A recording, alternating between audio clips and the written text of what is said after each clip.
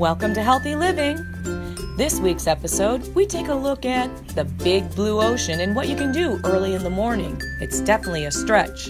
We'll give you some simple tricks to cut calories, and don't forget, we've got a great Walk-A-Lattes routine. If you're getting a little bit older, we have some solutions on how to make everything feel better, and pedaling under the desk, you'll learn more about that, all coming up on Healthy Living. If you're looking for the hottest thing in the morning these days in fitness, check out DayBreaker. As sunrise happens, yoga and stretching begins, and then we turn up the music and start the dance party. No alcohol, of course. It's a healthy event and a great way to start your day before you're heading off to work. That's DayBreaker in Chicago.